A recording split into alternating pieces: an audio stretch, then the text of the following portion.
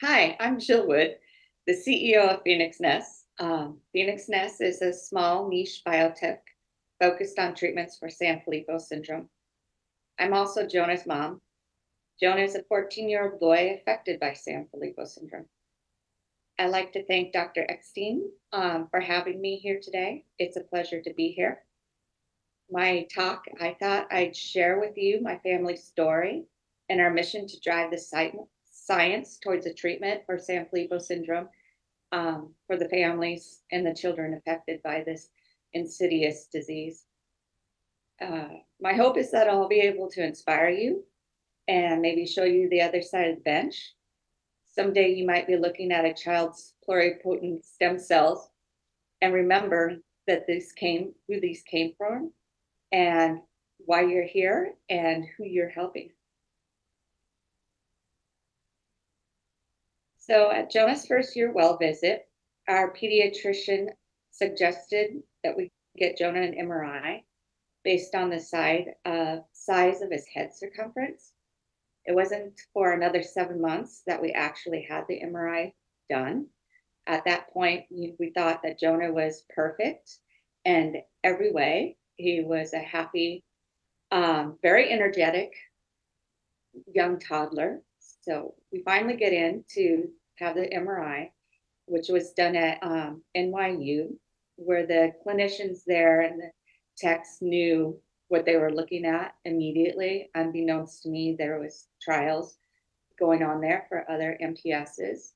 So Jonah had a J-shaped sella, perivascular spaces, lesions, and his large head ended up being a skull deformity, frontal lobe bossing. This is my son, Jonah here. He's about 2 years old in this picture, with another Sanfilippo child. Actually, this was in France, where you can see the large head. Okay, so oopsies. Jonah was finally diagnosed with Sanfilippo syndrome type C. It is one of the mucopolysaccharidoses, which there are 7. These MPSs also break down into subtypes, hence Jonah is type C. He was diagnosed at 22 months, and to our knowledge, he is the youngest child to have been diagnosed with type C without having an older sibling diagnosed first. This small, very early diagnosis really gave us a chance to fight Jonah's fate. Unbeknownst to us, he was only 2. He did have words. He was meeting his milestone, but he could not hear. We had no idea. Jonah was our first child. And because of the MPSs, our clinicians knew what symptoms to treat immediately, and that was the hearing. So his ears were filled with fluid. We put grommets in there, and the fluid just started rushing out, immediately. He was pointing out new things. We're in Brooklyn, we have the airport, JFK, planes flying over us, and he was pointing out planes. The early diagnosis also set him up for early intervention. He started preschool at 3 years old. He got speech therapy 5 days a week, occupational therapy, physical therapy. All these interventions really set the stage to help his speech and his behavioral issues. So, it's a lot of clinicians out there might think you shouldn't diagnose. It's hard to give a diagnosis at such a young age with no treatments available. But really, this diagnosis, I believe, put my son so much further ahead of the game than he would have been if he were diagnosed at 6 years old, which is the common age for Sanfilippo syndrome type C to have been diagnosed. Sanfilippo syndrome is one of the is in the larger umbrella group of lysosomal storage diseases. And as you know, these are inborn errors of metabolism that have an accumulation of GAGs. In Sanfilippo syndrome, the GAG is heparan sulfate. As I mentioned, there are 4 subtypes with 4 different enzymes that cause the substrate to build up because of a mutation there. Jonah enzyme is HSNAT. At birth, these children appear very normal. Hence, it's extraordinarily hard to diagnose these kids at a very young age. They have, when they get older, you might start noticing the coarse facial features.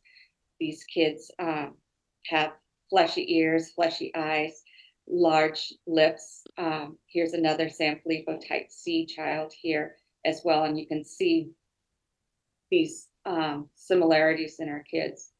They have upper respiratory issues, lots of mucus, chronic ear infections, like I mentioned, diarrhea, hyperactivity, they present with hyperactivity and speech delays, and hepatosplomeglia is evident at birth too. So, a lot of these areas can all be brushed off by pediatricians because they're common. You have ear infections. Toddlers have ear infections all the time. You give them meds and they have diarrhea, and kids are hyperactive. The Sanfilippo children, though, they take the hyperactivity to the next level. Okay, well, I lost this share. Oh, here we go. So Sanfilippo syndrome primarily affects the central nervous system. It's a fatal neurodegenerative syndrome, and it doesn't have any approved treatments. Early behaviors, it's very much focused on the behaviors with these children when they're toddlers. You might think, oh, my terrible two child was crazy. This is, par from the course. But no, these kids really take it to the next level. This is my son who's at somebody else's house, mind you, who's pulled out all the pots and pans out of the cupboard, thrown them on the ground, and climbed in there.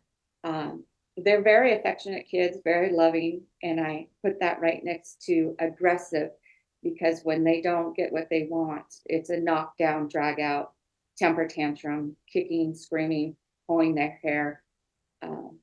I live in Brooklyn. It's a very crowded place. I've had people stop me on the street asking me if I need help, lecturing my son for being a bad kid. And, you feel like this parent, like, what's going on with my child? Am I a bad parent? But no, it's Sanfilippo syndrome. But quickly the kids start to decline and you start to miss that hyperactivity. They start to lose the skills. Mostly the speech is affected first, but these children, I should mention too, they usually don't speak in full sentences. They don't have back and forth conversation with you. They have very rote sentences. They have increasing gait issues where they're clumsy, toe walking, in toe walking. Their knees come together. And so those things become more and more apparent. Then they'll also have chewing and swallowing issues. Their epiglottis does not function properly as the CNS disorder kicks in. So this could lead to aspiration pneumonia very easily. Then kids, if you're really unlucky, the seizures will start within the first decade of life. Another really awful symptom of this disease is unexplained periods of crying. They will cry and act like they're in pain, writhing back and forth, crying nonstop, and leaving the families beside themselves. They'll take them to all the experts out there to come up with nothing. And so then in the final stages, the children die. They'll live, they can live up to 40 years with palliative care. It's the wear and tear of seizures, and pneumonia, as I mentioned, are actually what kill these kids. So On Jonah's diagnosis, again, he was very young. He was only 22 months old, and it was quite the shock to my husband and I. And I asked our geneticist, if this was a death sentence, and she paused for a very long time, and I hated myself for asking the question. But she came back and she said, there's treatments today that were never dreamed possible 10 years ago. And that's really all I needed to hear to hit the ground running. We went home. I called my husband's brother-in-law, my brother-in-law, who was a lawyer, and he created our nonprofit for us. Social media was a blessing. We got on Facebook, got our website, and started locating the families. They just started coming out of the woodwork. Um, I started reading all the papers out there written on Sanfilippo syndrome, and I cold called the investigators and told them my story. And this gentleman here, Alexei Pazhetsky, was actually one of the scientists that discovered the mutation on chromosome 8 that led to Sanfilippo type C. And I called him, and he didn't return my call for a month. I was devastated. Come to find out, he was climbing the Himalayas. This is my go-to researcher here. And he said, I've just been waiting for somebody to come along and say, hey, let's do this. And so we had my husband and I, in that month, while we were waiting for him to call us back, we started fundraising, and we gave him some funding to create our knockout mouse. We found another researcher, Brian Bigger from Manchester University, who was also very much interested in the Sanfilippo syndromes. We brought these guys together a year later to here at Columbia University for our first patient population meeting. And we sat down with a handful of families that we had gathered that were like-minded and really wanted to fight our children's fate. And we sat down over 2 days and just really hammered out what it was that we were going to go after. Primary focus was gene therapy. Alexei had already had some ideas about chaperones. We have one clinician over here, Maria Escolar, who, really advocated for starting our natural history study and really pulling these families together and characterizing the disease. Together with these families, we've created a consortium we call ourselves HANDS, of families of patient organizations around the world. And together we started fundraising for our gene therapy programs and chaperone programs. Meanwhile, our researchers went home and they started hiring their postdocs. So we were off and running.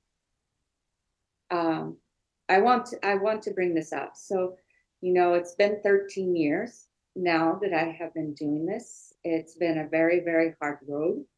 I don't suggest, it's really difficult. It's like you have these children that have terminal diseases, and you're compelled, you want to save them, you want to help the next generation, but then on the other hand, you want to spend time with your children. These are my partners in crime, moms from France, Portugal, and Barcelona. There were 4 families that started this endeavor, and 2 of those children are now passed. We just recently lost Paul a couple of weeks ago. This is Paul and Elwin, as you can see, very affectionate children. The families are extremely important to me, and without them, I don't know that I could have kept on going. But we're in it for the long run. So, with all the mom and pop fundraising, we realized that we weren't going to get to where we needed to be, with these astronomical numbers for the research. And I met this gentleman who had experience writing NIH grants. and he suggested that I form my own for-profit company. And I took a deep breath and I was like, I saw this coming. Uh, our goal at the beginning was the families, set the um, give the seed money to these researchers to start the preclinical research, and then our hope was to inspire a sponsor, a larger biotech, to come along and license the program and take it forward for us. That wasn't happening. I traveled quite extensively, went to every um, conference there was, cold called CEOs and investors, and just had my the door slammed on me time and time again. Your disease is too rare. Your disease is too rare. So really, I realized that we were going to need a lot more help. So I did create our own for-profit company, as I mentioned, Phoenix Nest. And we did start writing grants, and we were very successful in winning SBIR and STTR support, Small Business Innovation Research grants, for small companies, startups like myself. Um, so we are the very proud recipient of 6 NIH grants. I just added this up here, and I think we're almost at $13 million. I had to go back and go, really? We won a $5.6 million grant? Yeah, this is, I've been told time and time again that this is not a typical situation where a mother of a biotech, starts a biotech and wins these very competitive grants. So this obviously I did not do this by myself. I have my degrees. People always ask me what I did in my past life, and I actually have a degree in apparel design and business management. So I really kind of in the business side back end, and the networker, kind of the muse to drive this.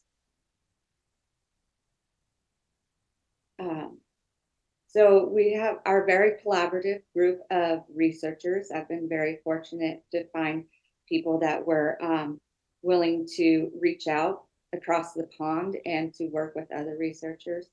We started fundraising for our gene therapy program, which started out with Brian Bicker in Montreal, and we made a collaborative grant between Brian and Alexi. And years later, Brian commented on how rare that was to make 2 researchers who could consider themselves competitors work together in this endeavor, which, and I was surprised. I was really very startled to hear that, but it really made for great science. These guys bouncing ideas off each other, sharing resources, sharing postdocs. It's been a really amazing collaboration. We've had several collaborations over the years. I want to mention that these NIH grants actually don't fund researchers outside of the United States, which was a very difficult situation for us. And I ended up licensing this program, our gene therapy program, and bringing it to the United States and working with CROs here. And then now with another researcher in UT Southwestern, Steve Gray. I've also had a lot of help with pharma. The CEOs that turned me down for wanting to take on our program were bent over backwards to helping me, providing me with the resources and consultants. For instance, Robert Boyd, I called him Bob the Builder, came from Amicus and really helped us out with our chaperones. But our main program that we won all the grants for is an enzyme replacement therapy program for MPS 3D. And that is with Patricia Dixon, who is now at Wazoo, and Sufen Chow, who is now at Caltech. And again, this grant, I think we're pushing like 8 years on this grant. I met Patricia Dixon about 8 years ago, and I had recently applied for a contest, a rare disease contest. I think it was Taconic that sponsored this. And the grand prize was a mouse model. And I applied for a mouse model for a 3D knockout mouse. And we actually won it. And this was before CRISPR, so it was like winning a car for us. And I met Patty at World, a lysosomal storage disease conference. And Patty was like, "Oh, I heard you have a 3D mouse. Can I have it?" And I said, "Absolutely." And she had already had some clinical research on this, on an enzyme replacement therapy program.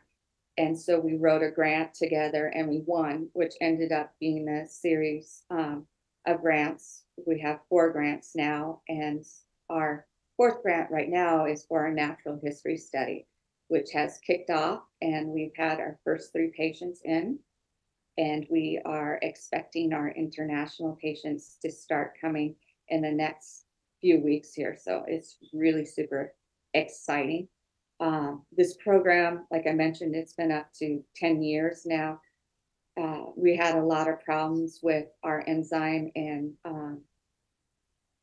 making it grow and synthesizing this enzyme. We brought in another pharma consultant, came in, Steve Jungles, and helped us find the right temperature and the right food for these enzymes. I mean, who knew you had to have the right temperature? These guys are very finicky. Yeah, but we're still hanging in there, plugging away at this program.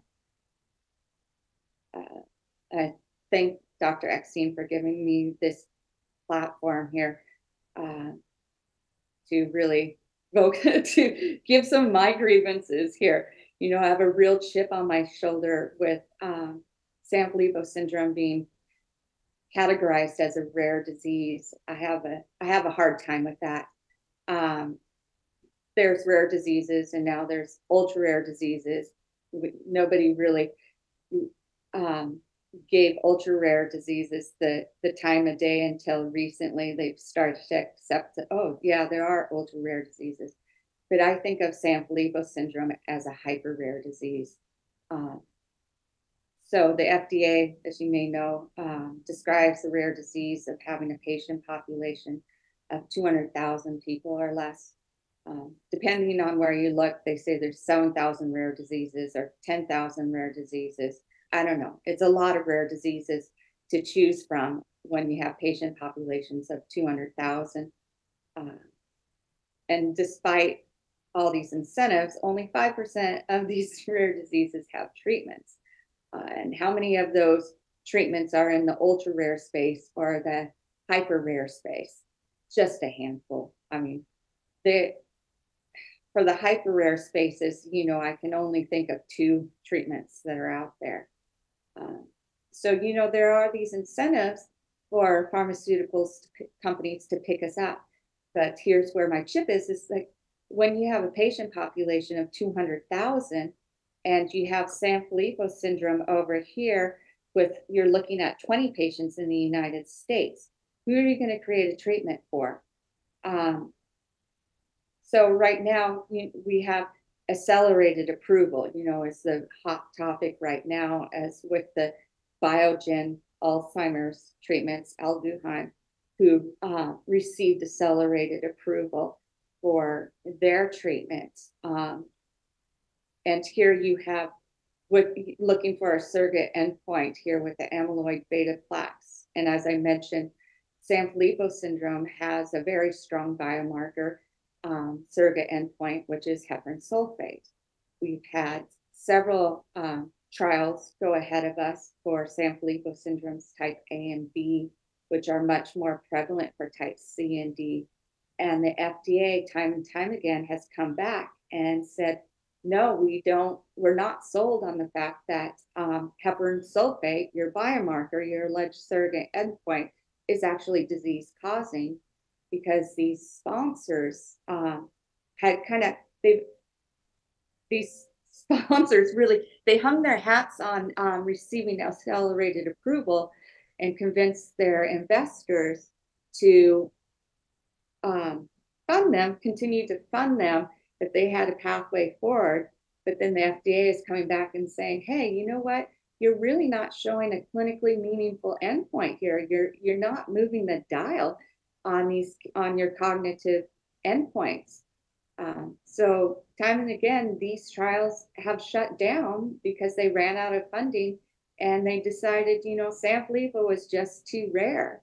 So really, I would like to go back and I would like the FDA and our legislators to relook at this, look at the ultra rare diseases and the hyper rare diseases and who should these incentives really be going to?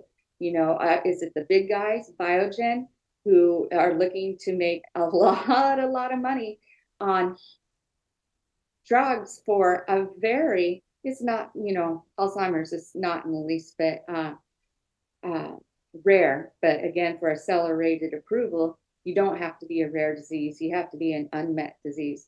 So maybe accelerated approval should be for the ultra rare and the hyper rare disorders. Anyhow, that's my opinion there. So there are 70 types of lysosomal storage diseases, and I think there is a lot of room for collaborations here. These storage disorders, they all look very similar, how they present, and they all have a lot of overlapping treatments, the enzyme replacement therapies, um, substrate reduction, chaperone therapies, gene therapies, and then this adjuvant therapies, triggering TFEB, these master cells to dump their loads here. And there's a lot of different pathways here that overlap quite a bit. And in my mind, it's like, why don't we bundle these syndromes that look a lot alike? And researchers could work with each other, who might have more experience on, the signaling pathways, whereas another researcher might, be more what's my word, have a lot more experience in the different routes of administration, autophagy, all these different alternate pathways here, and work with, and there's not, like I mentioned, there's not a lot of funding for these diseases, but there are lots of not-for-profits out there. In the Sanfilippo syndrome space, I think there's at least 15 of us who are fundraising towards treatments and tapping into these foundations. Don't be, what do I want? Intimidated to reach out to these guys. We're always looking for novel ideas and ways to work together. And I really think that you can bundle these treatments and share mouse models and work together in a collaborative environment. As I mentioned, gene therapies, in my mind, this should just be a plug and play treatment.